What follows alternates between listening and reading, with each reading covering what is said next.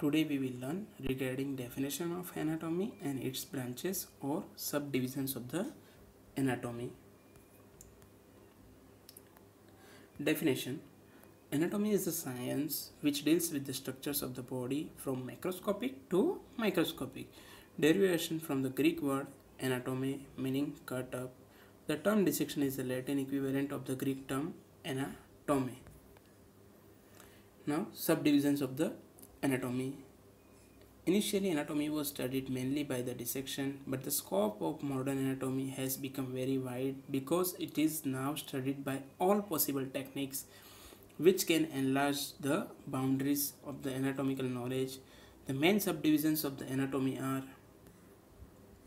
cadaveric anatomy, also termed as microscopic or gross anatomy, is studied on dead emballed bodies, usually with the naked eye. Subdivisions of the anatomy: microscopic anatomy, it can be studied by regional and systemic anatomy. Regional anatomy: head and neck, brain, thorax, abdomen, upper limb, lower limb, gluteal region, pectoral region. Okay, this can be done by one of the two approaches, regional and systemic. In regional anatomy that we have discussed, studied in parts like upper limb, lower limb, thorax, abdomen, head, neck, brain, etc. In systemic, like system wise, the skeletal system, muscular system, vascular system, nervous, respiratory, digestive, urogenital, and endocrine system.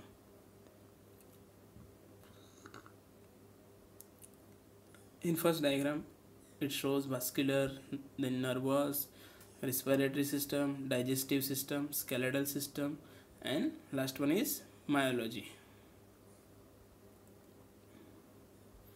Second, living anatomy. Living anatomy is studied by inspection, palpation, percussion, auscultation, endoscopy, bronchoscopy, gastroscopy, radiography, electromyography, etc.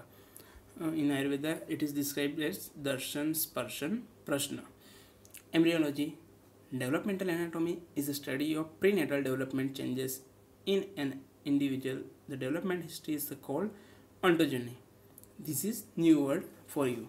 Developmental history is called ontogeny. The evolutionary history, on another hand, is called phylogeny, that is Utkrantivad. Developmental anatomy is a study of fertilized egg developing into its adult form. Okay. Histology is the study of structure with the aid of microscope. Example: histology of liver, spleen, etc. For their specific investigation, they do such microscopic study. Okay. Now, surface anatomy, also termed as topographic anatomy, is the study of deeper parts of the body in relation to the skin surface. It is helpful in clinical practice and surgical operations. Okay, in surgical operation like in appendicitis, that is surface anatomy is McBurney's point. In our embalming process, in our embalming process from femoral artery, we see the course of femoral artery which pass from the mid-inguinal point. First, we locate anterior superior iliac spine and pubic tubercle, which is connected by mid-inguinal point, and femoral artery is pass from the mid-inguinal point and enter the femoral triangle.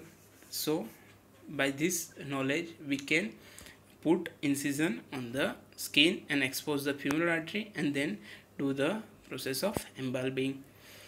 Radiographic and imaging anatomy is the study of bones and deeper organs by the plane and contrast radiography, by ultrasound, computerized topography, in short USG, CT, MRI, etc. Comparative anatomy is a study of anatomy of the other animals to explain the changes in form, structure, function of different parts of the human body. Example, it is comparative study, man to other, human being to other animals. Okay. Physical anthropology deals with the external features and measurement of different races and group of people, and with the study of prehistoric remains. Example, Americans are taller or heighted than Indians. Okay, this is example of anthropology. This diagram shows the phylogeny. Okay. 9. Applied anatomy deals with application of the anatomical knowledge to medical and surgical practice, that we have seen in our anatomical terminology portion: appendicitis, hysterectomy. Okay. Experimental anatomy is the study of factors which influence and determine to the form, structure and function of different parts of the body.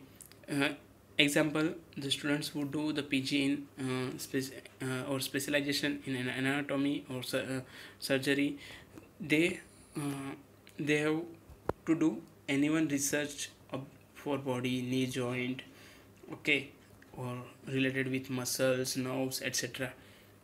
11. Genetic deals with the study of information present in the chromosomes. Okay, study of chromosomes. The locomotor system includes osteology, arthrology and myology. The term splanknology deals with the study of visceral organ of respiratory, digestive, urinary, reproductive and endocrine system.